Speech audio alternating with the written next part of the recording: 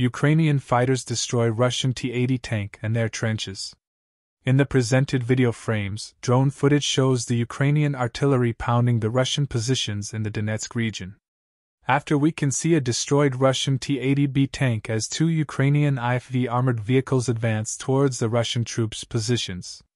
After we can see that the IFVs deploy the Ukrainian infantry, and they continue to advance in the direction of the Russian trenches located nearby. Drone shows at least 3 Russian troops hiding inside the trenches, as the Ukrainian fighters get closer to them.